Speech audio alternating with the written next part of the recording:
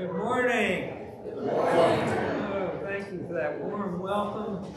And the weather gave us a little better welcome today than last Sunday, too, as I recall. This was the first week I actually had to polish my shoes after I got home from church because of the extra water that was on the ground last week. And I noticed in Buffalo Creek that some of that water is still running off in Buffalo Creek, too. Amen. Will you join me now as we prepare to worship God? Will you stand with me?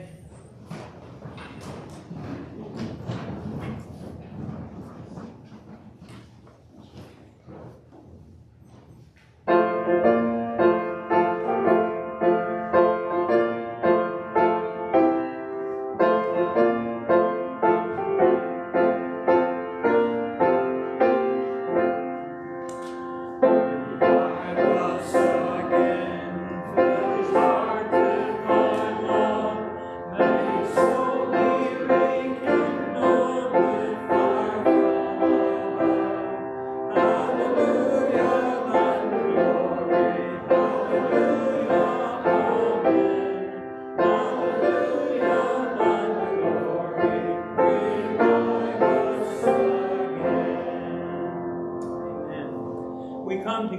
as Christian people devoted to the Lord Jesus Christ. So we affirm our faith together as we begin to worship today. I ask you, what do you believe? I believe in God the Father Almighty, maker of heaven and earth, and in Jesus Christ, his only Son, our Lord, who was conceived by the Holy Ghost, born of the Virgin Mary, suffered under Pontius Pilate, was crucified, dead, and buried. He descended into hell. The third day he rose again from the dead. He ascended into heaven, and sitteth on the right hand of God the Father Almighty. From thence he shall come to judge the quick and the dead. I believe in the Holy Ghost, the Holy Catholic Church, the communion of saints, the forgiveness of sins, the resurrection of the body, and the life everlasting. Amen. Amen. And our opening hymn of praise this morning is number 482. Praise ye the Lord the Almighty.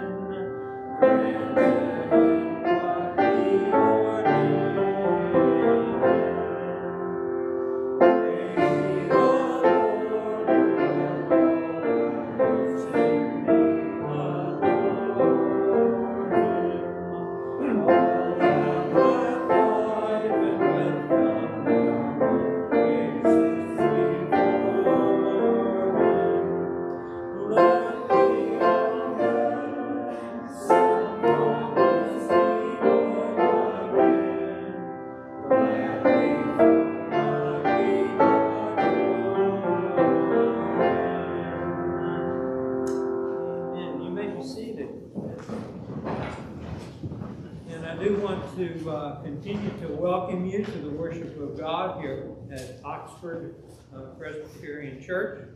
I'm delighted that you have come to share your fellowship with one another and your devotion to the Lord Jesus in this way today. So we have quite a few announcements and inserts in the bulletin. We had this big insert that comes with the preaching today, so don't have to worry about that. And don't worry about the cost of these inserts. They're all free. No. All right. So we'll get back to that one. There is an insert, well, it's not an insert, but printed on the back of your bulletin. Have you gotten to the back of your bulletin yet? There's a brief history of Lent. And that's particularly on our calendar today because Lent begins on Ash Wednesday, and Ash Wednesday is this coming Wednesday, February the 22nd. And we are going to have a special service here at Oxford Presbyterian at 6 o'clock in the evening. It's an evening service. And the season of Lent, as it explains there in your bulletin, has a long history in the church. It doesn't have quite as long a history, I would think, in the Presbyterian denomination of the Christian church. And there probably are many of you who maybe are not familiar or you've heard the term Lent. I've even made a few jokes about Lent from the pulpit since I've been here. But it is a serious time of the church year.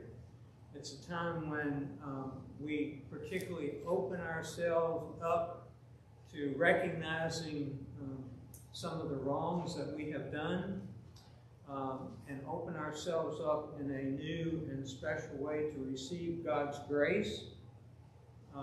Traditionally, as it says in that little paragraph, traditionally it was when baptismal candidates took the training so that when they made a serious commitment to become a Christian on Easter Day and were baptized, that they would be prepared for that experience. Now, that's not the way it's celebrated in most churches today, but we will have in the service on Wednesday, we'll have a time for reflection and recommitment, a time of confession and forgiveness. And just to give me an idea, I'm already planning the service, of course, but how many of you have ever participated in an Ash Wednesday service? Okay, so a few.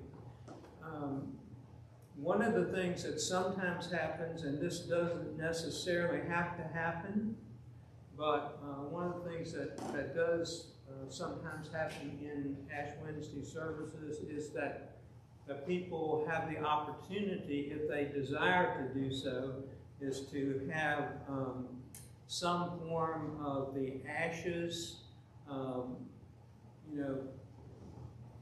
not inscribed, that wouldn't be the right word, but some form of the ashes maybe on the back of the hand as a sign that those are important promises that are being made. We can do the service without that or with it. It means the same.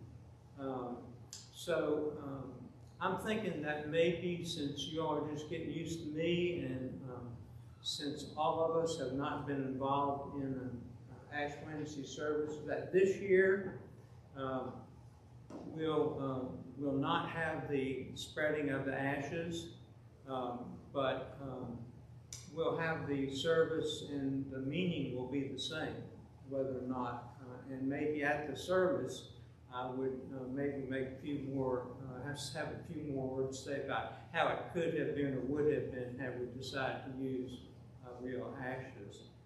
Actually, the ashes often come from the burning of the palm leaves from the Easter before, is where the ashes come from. So I think this year we'll try it without ashes, since that would be more familiar then. And then I'm not certain that I'll be around next year, but at this time, but we'll see. What other announcements need to be made? There are plenty of them in your bulletin, but will anybody want to sponsor an announcement while we have an opportunity here? Yes, Sarah? I'd just like to share the joy that I suspect we're all feeling this week of seeing the first daffodils come up. As early as it is, right? Wow. Amen. Yeah, that's always a joy. There's bright yellow daffodils. Wow. Someone else? Yeah, Linda. Oxford received a very nice note from Philip Clayton, and enclosed with the note was a very nice check. I'll read the note from Philip. Dear Oxford Church congregation, on behalf of the something family, I don't know how to pronounce her last name, my wife Ava and I would like to thank you so very much for your generous donation. As a token of our gratitude, we would like you to please accept our donation to your church. Please use it as you see fit. We wish you all a wonderful 2023 and join you in prayer for peace in Ukraine. With the warmest wishes, Philip Clayton and Ava Tucker.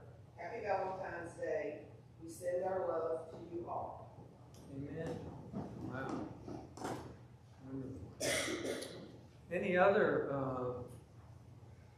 times of praise and thanksgiving this morning, since we're on that vein? Yeah. This morning, Bruce McDonald brought a picture of, he did not take it, but of Oxford Church, that was taken the night of the Twilight concert. So it's sitting out in the vestibule on the table. Oh, So take a look at that when you leave this morning. wonderful. Thank you. Yes, you're welcome. Appreciate it. Yeah. Yeah, that was a great evening. Wonderful evening. Someone else? Any concerns to share this morning while we're thinking about our prayers?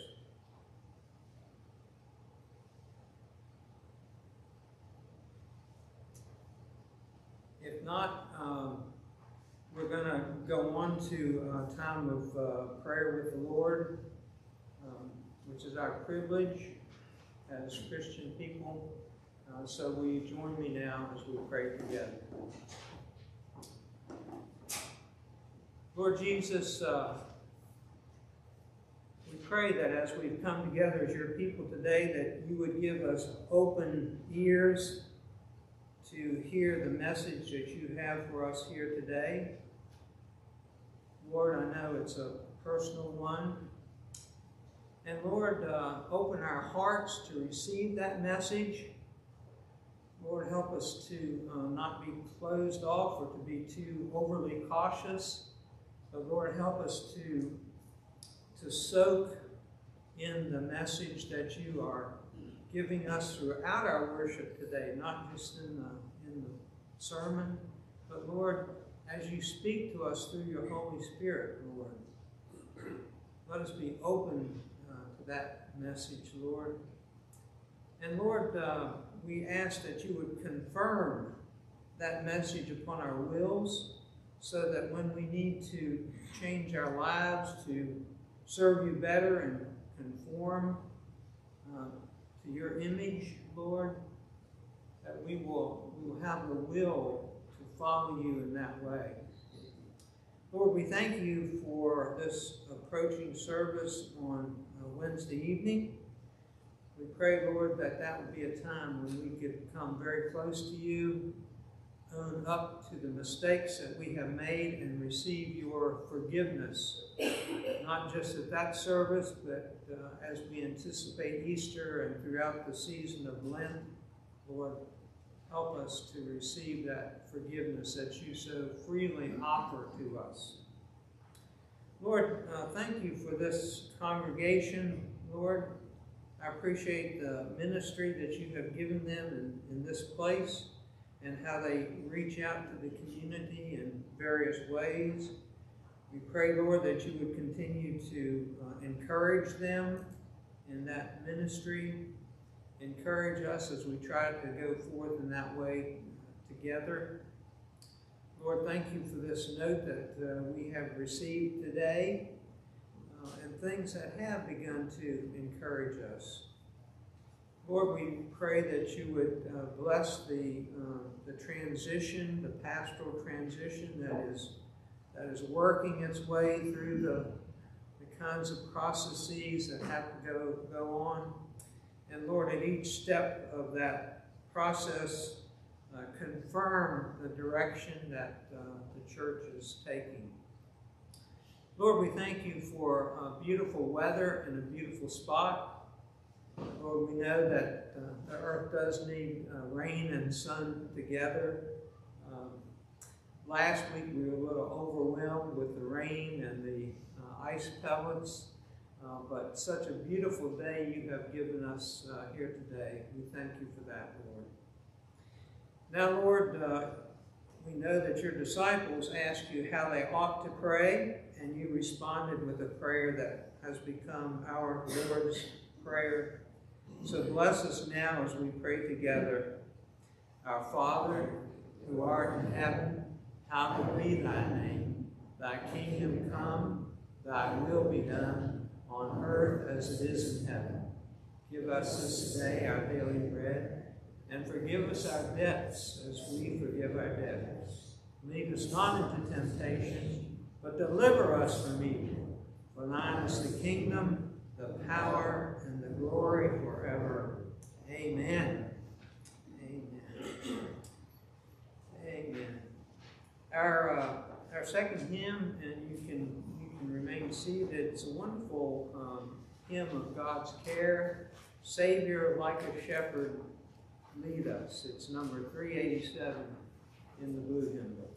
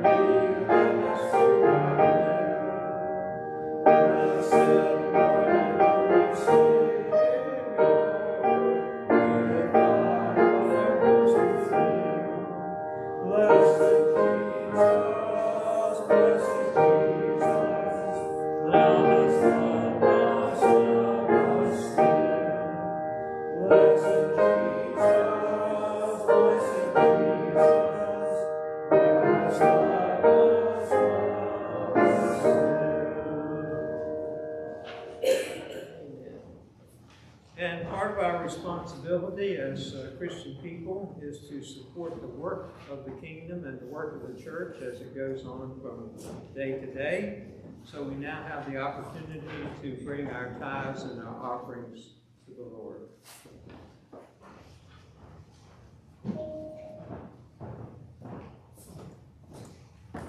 Be thou my vision, O Lord of my heart.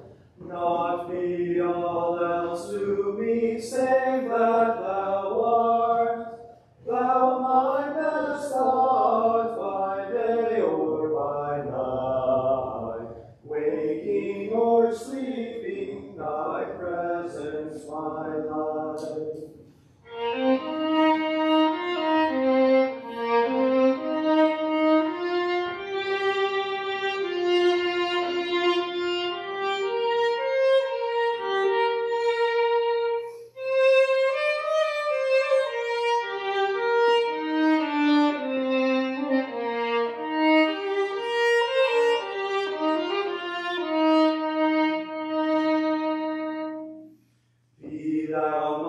Wisdom, and thou my true word. I ever with thee, and thou with me, Lord. Heart of my own heart, whatever befall, still be my vision, O ruler of all.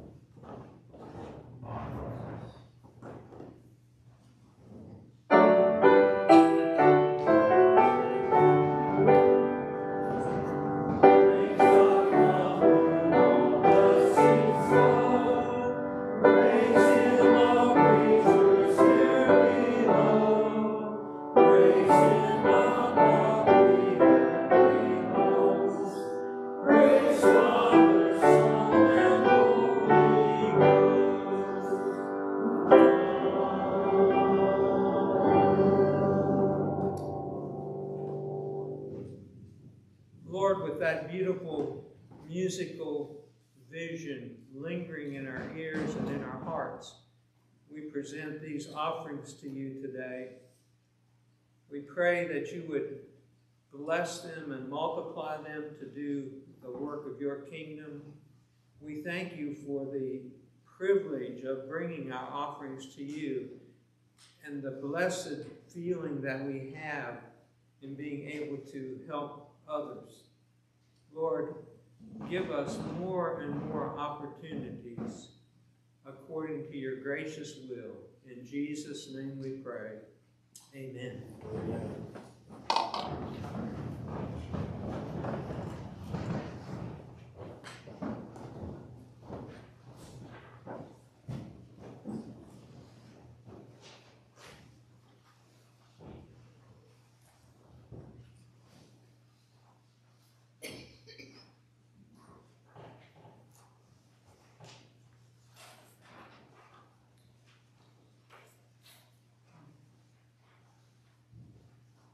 The scripture lesson for today is from the Gospel of Luke. We're kind of following along in the Gospel of Luke. We're leading up to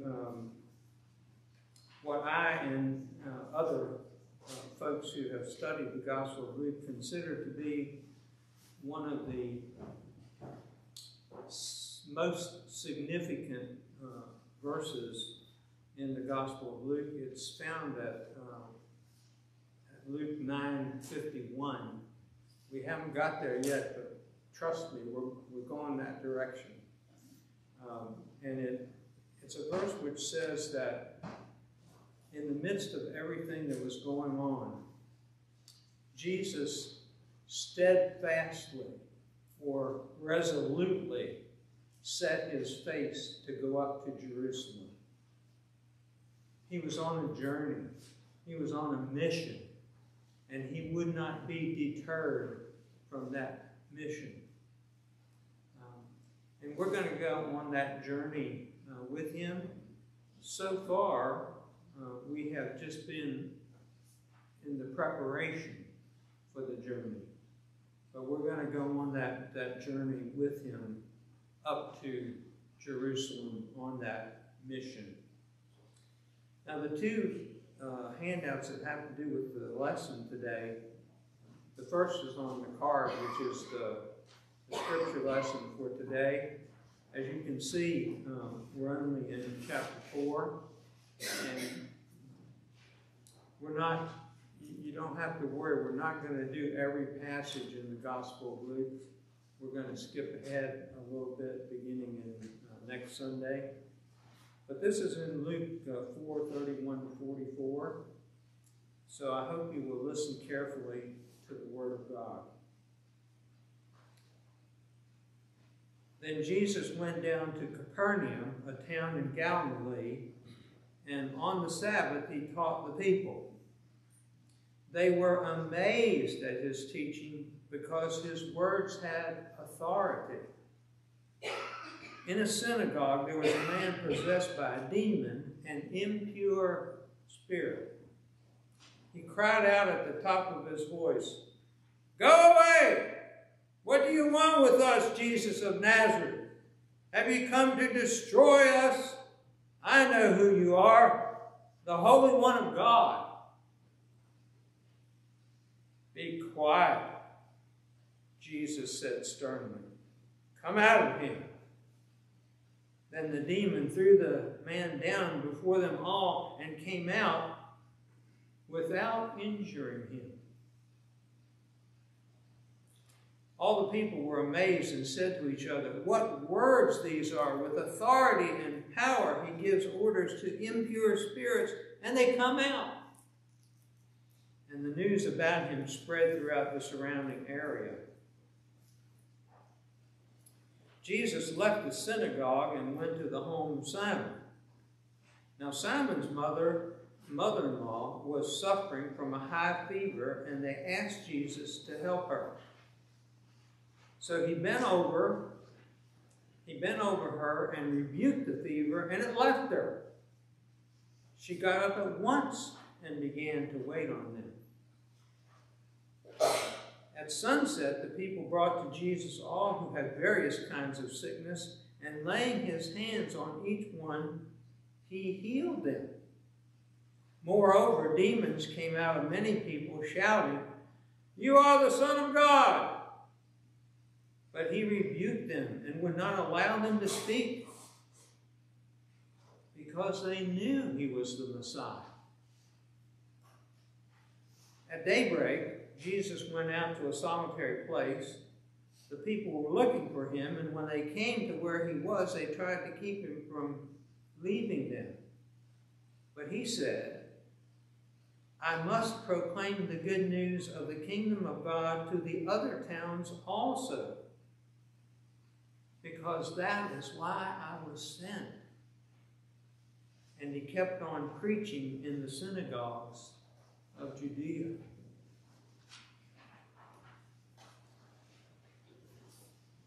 Now this other sheet that was in your insert today that has to do with the concept of the Messiah, we're going to come to that level later on.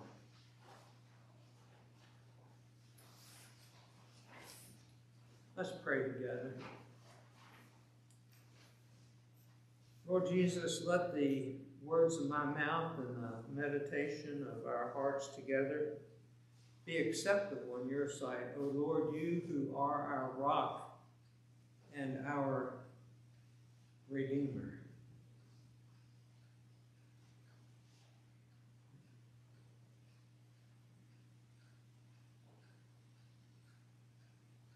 Have you ever thought about the relationship between power and authority? We're going to be thinking about that today, so I just want to kind of raise it to the top level of your consciousness as we begin. But again, I'm going to come back to that. There is a difference between power and authority. But the literary connection, the teacher in me always wants to review what we've already been over, preview, do the lesson, and then review. You've heard, you teachers know this.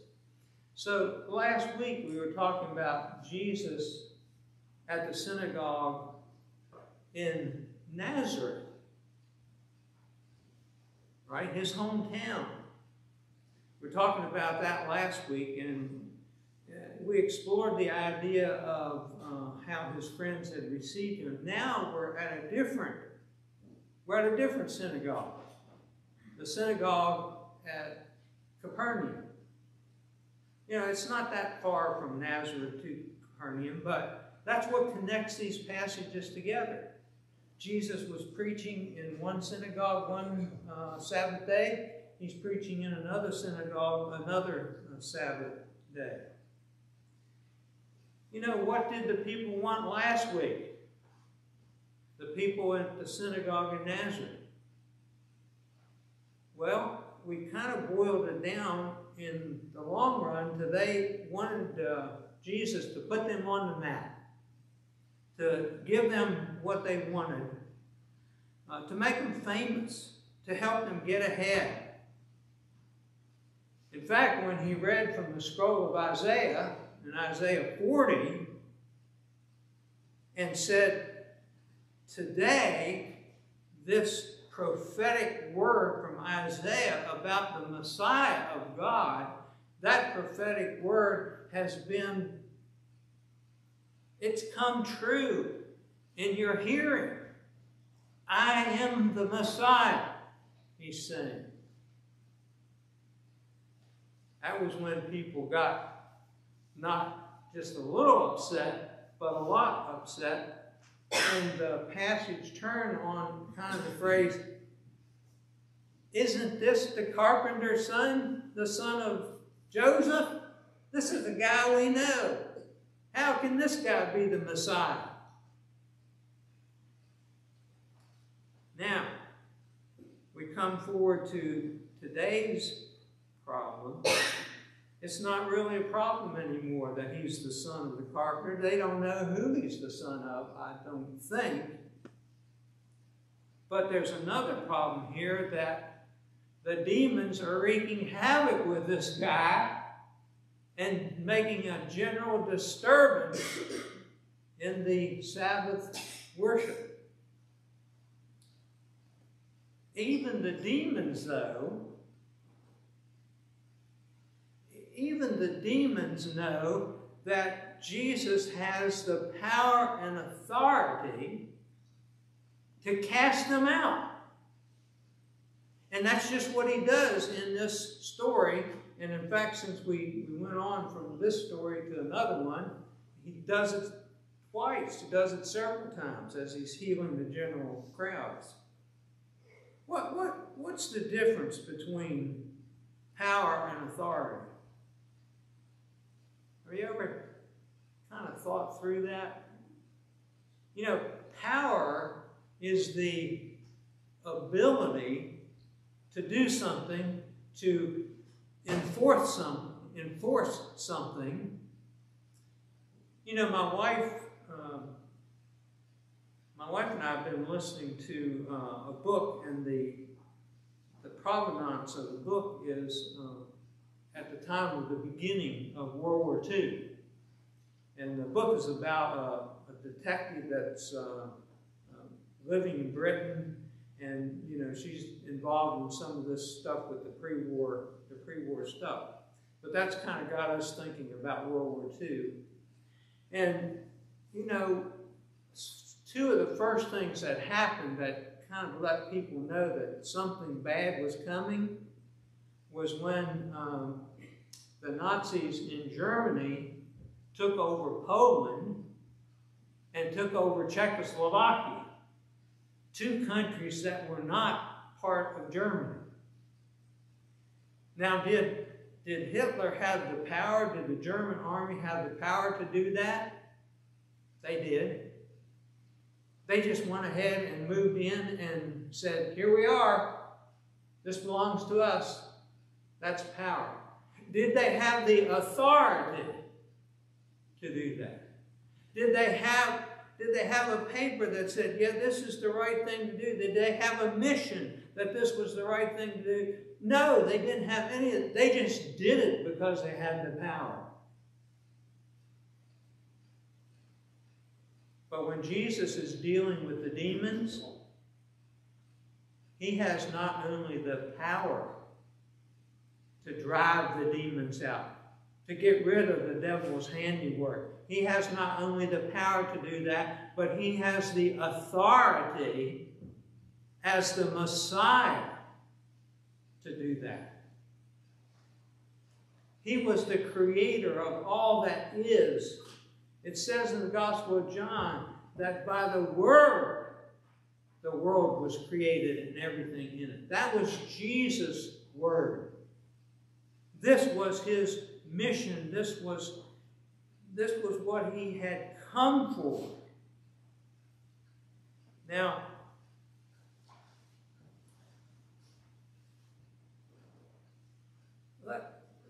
let's take a look at this sheet, because this will tell you, because one of the things Jesus does in our scripture today is he shies away from letting the demons call him the Messiah.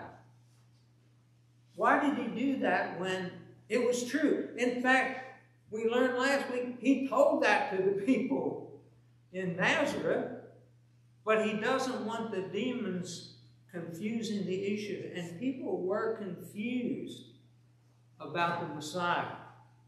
Now this is just a sheet that I prepared some years ago to help people understand why people were confused about Jesus. You know, you think, well, it should be perfectly clear, and it is perfectly clear to us, and we don't have any problem, I don't think, when we think about Jesus as the Messiah. But in Jesus' own time, people took that title Messiah in different ways. So I have listed on one side of this, in one column, why he fit that title of the Messiah, and in the other column, why he did not fit that title of Messiah according to the conception that people had. And there were three conceptions. There's three parts to this.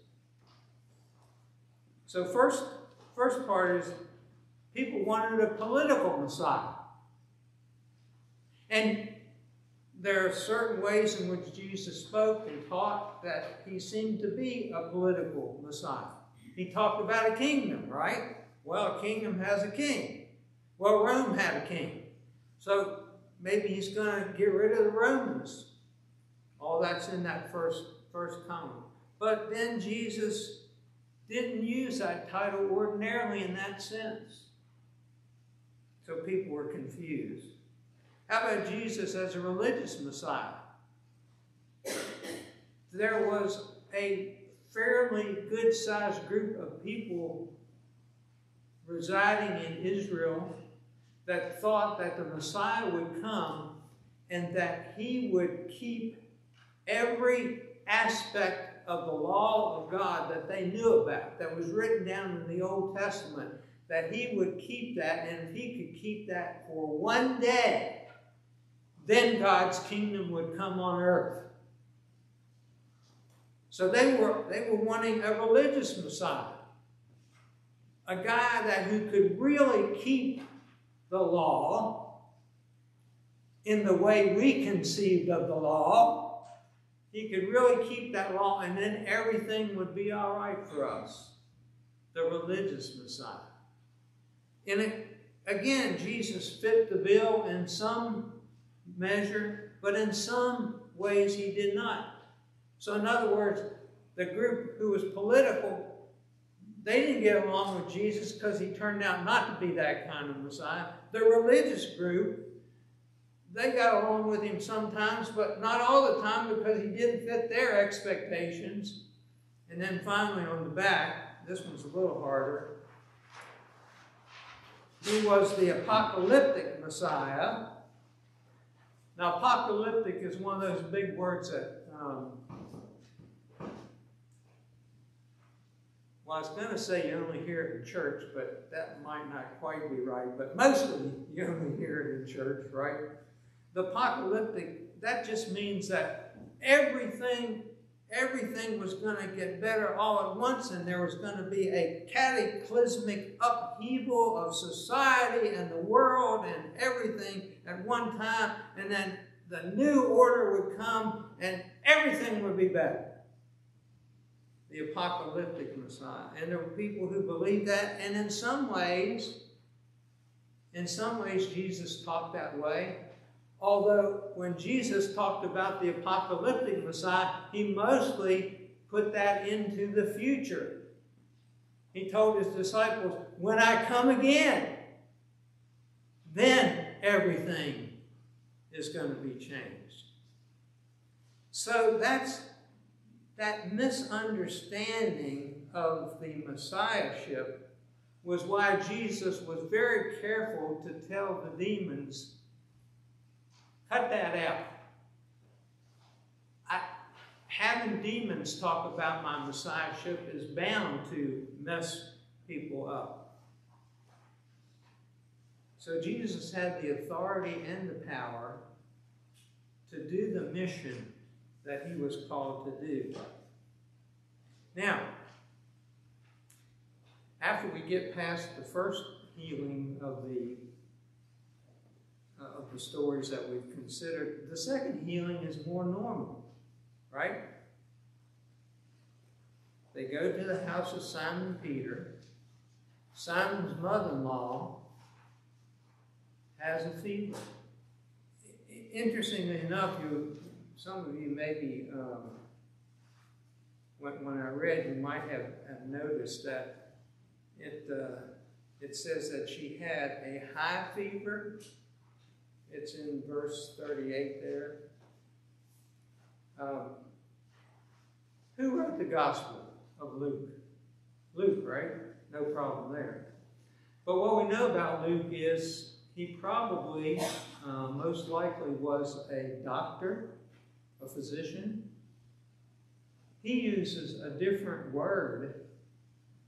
He uses a different word for fever than the other Gospels. They just use the word for a regular fever. But we think because he was a physician, he used a more technical word which gets translated a high fever. You know, it's kind of the connection that we have with Dr. Luke, who wrote the Gospel of Luke and the book of Acts. But the important thing in the second story about the healing of Peter's mother-in-law, what happens once she gets healed?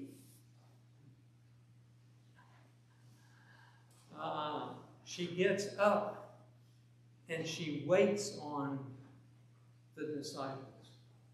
Now, maybe some of us have not had that pleasant of an experience waiting on people. But the word that's used there, the Greek word that's used there, it's the same word that lies behind our word deacon. You have deacons in the church, and those deacons are the people who are supposed to take care of the ordinary kinds of affairs of the church, the building, the property, you know, maybe some of the needy kinds of things, the distribution to the poor, maybe the food program in the community, those sorts of things. Same word. It's service in the kingdom. She got up, and because she was healed, she could serve in the kingdom of God. You know, Jesus doesn't perform miracles just to get attention. In fact, it's often quite true that he gets too much attention from the miracles that he performs. The reason he performs miracles is to redeem people for the kingdom of God, to make them servants of the King, to unleash within them the power to serve or the desire to serve. That's what happens here with Peter's mother-in-law. In the next story, then he goes back, he heals many, many people.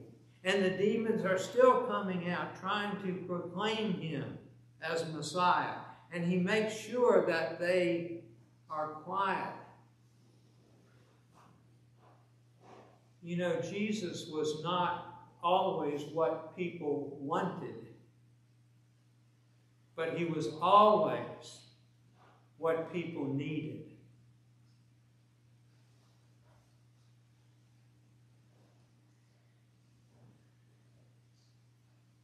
Notice at the end of the passage that we read, how people try to hold on to Jesus. I mean, that's easy to understand, right? I think it's easy to understand. So why is it Jesus says, I can't stay. I can't stay. I have to. You can feel him. Can you feel him edging away? I must move on. I can't stay here. Because his mission was larger than one person or one synagogue or one group of people. He had the power and authority to influence and to change the whole world and all of the people in that world. In fact, I think in a very real kind of way, this passage about Jesus moving on is the same message that he gives to his disciples at the Last Supper when they are desperately trying to hold on to him. And they were fearful that he was going away. They were fearful that something bad was going to happen to him. And he says, no, this is an incredible scripture. He says, no, it is better for you that I go. And you can hear the uproar of the disciples at the Last Supper. No, it's not. No, it's not. It's not better. But it was better. Because after preaching his message, he was going to send that same message in a form that everyone could receive it personally, in the form of the Holy Spirit. It was better. Because when I was preaching, I could just be here and then there and then there and then there. But when I send the Holy Spirit, I can be everywhere with each of the believers. Jesus is with us individually and as a corporate body here this morning. He has that power and authority to enter into our lives in that way. We don't just have to get him to come and preach here. No, we have that Holy Spirit. I'm participating in a Bible study through Grace Presbyterian Church in town.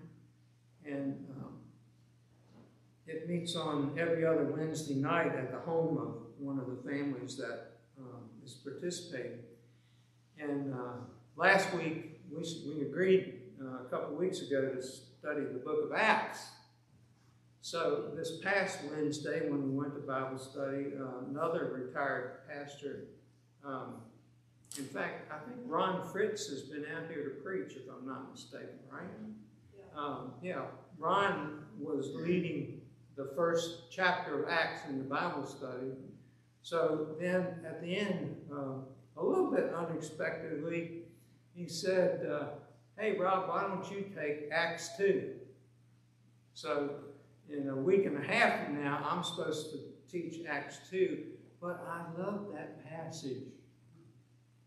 That's the passage where Jesus sends the Holy Spirit, and the people in that congregation, which was a big one because it was the day of Pentecost throughout the empire of Judaism. They come and they hear Peter's message, and it says they were cut to the heart and said, what must we do? And of course, the answer to that is to receive the Holy Spirit and to follow the King, to follow the Messiah, to follow the one whom God has sent. Wow. You know, we're not always sure what God will do. But we are always certain that God will do what's best for us. It may not seem like it at the time, but that's the promise that we have in that Holy Spirit.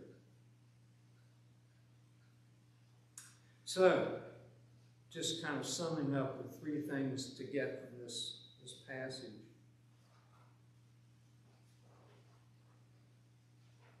You know, I can't possibly know, even though we're a fairly small group, all the things that you all are going through right now.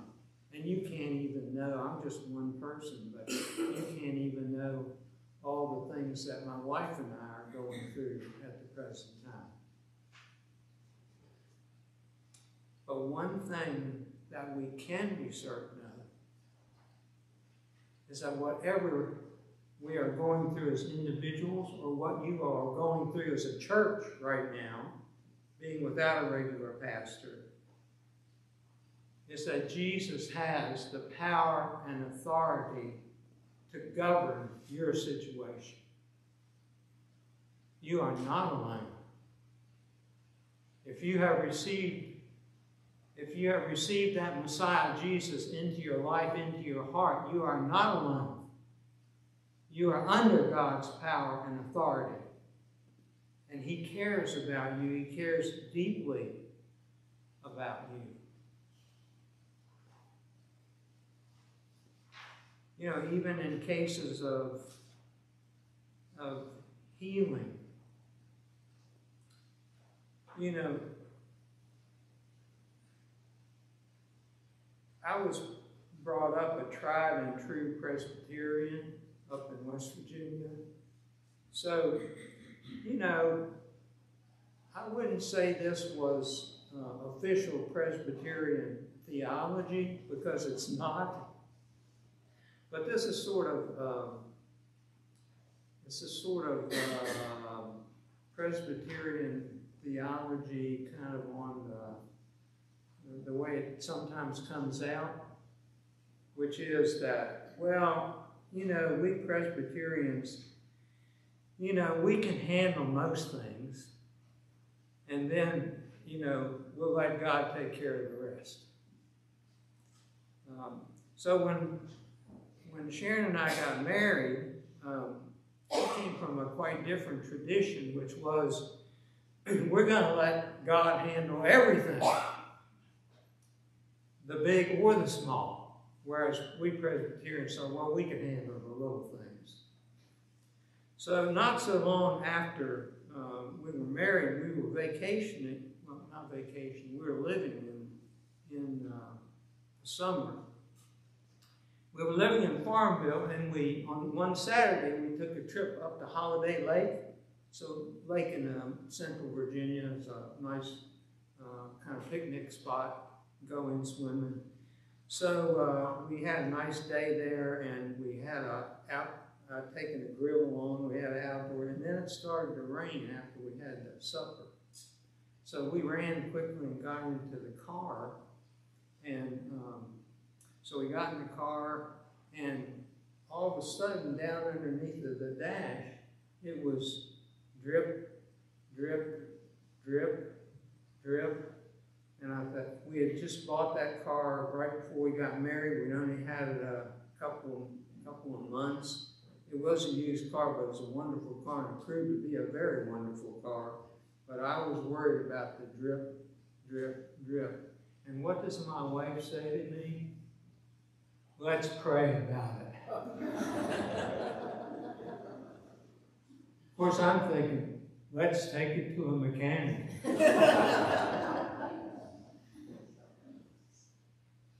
She prayed about the drip in that 69 Chevelle. It never leaked another drop the entire time.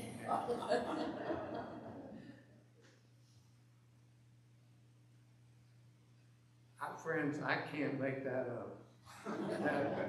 That's the God's honest truth. And did I ever learn a lesson that day? On the other hand, as Presbyterians, we did pray for people who were in dire straits. We had a friend at church named Anna Mary Henshaw, and my mother, who was a wonderful prayer and a good church folk. She had been to visit Anna Mary. She was in intensive care. We would call it now, she was in hospice care. Mother came home and said, you know, I don't think she'll probably last more than 2 or 3 days.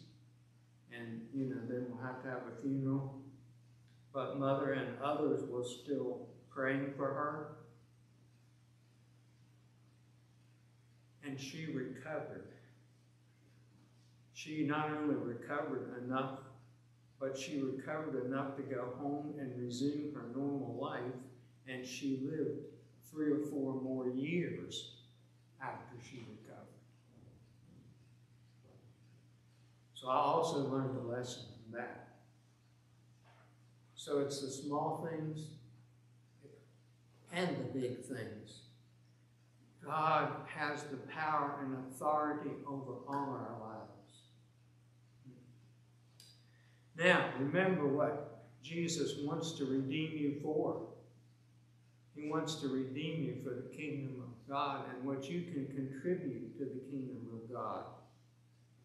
He wants to give you what's useful for you to be productive in that kingdom. So if it's the healing of a high fever like Peter's mother-in-law, that's one thing. But whatever you need to be productive in God's kingdom, He wants to give you that. He's calling you to that mission the same way Jesus was called to His mission and got all kinds of gifts to perform that mission.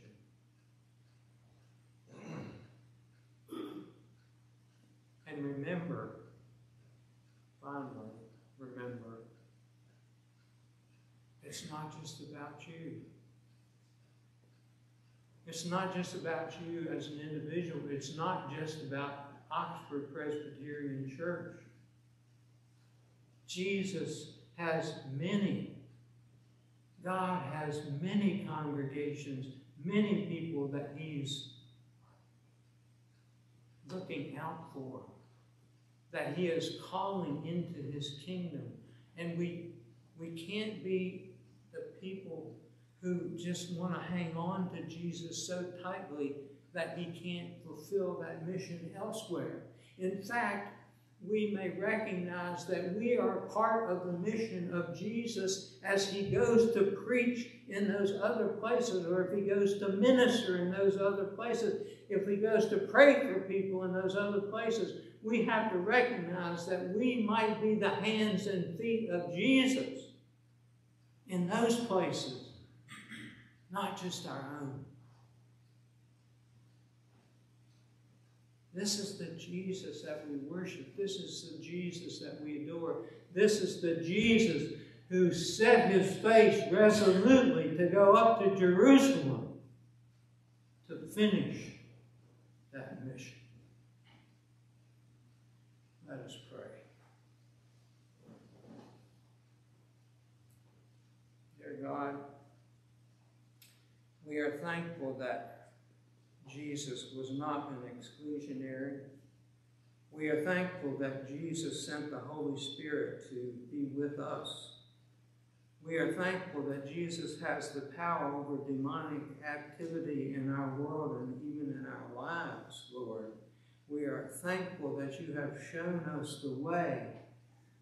Jesus is the way, the truth, and the life, Lord. And we find our ministry for you, we find in and through Him and His power and authority.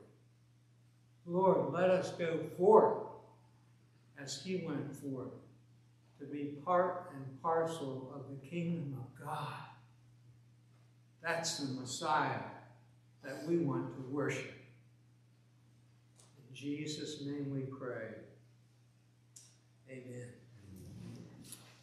Our hymn is number 260, a hymn written, by the way, by Martin Luther.